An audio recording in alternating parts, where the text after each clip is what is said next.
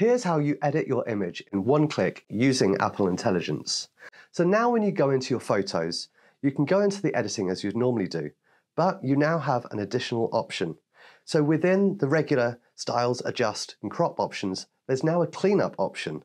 When you go into that, Apple Intelligence actually looks at your image and works out the elements that it thinks shouldn't be there. So it will highlight things that it thinks you might want to remove.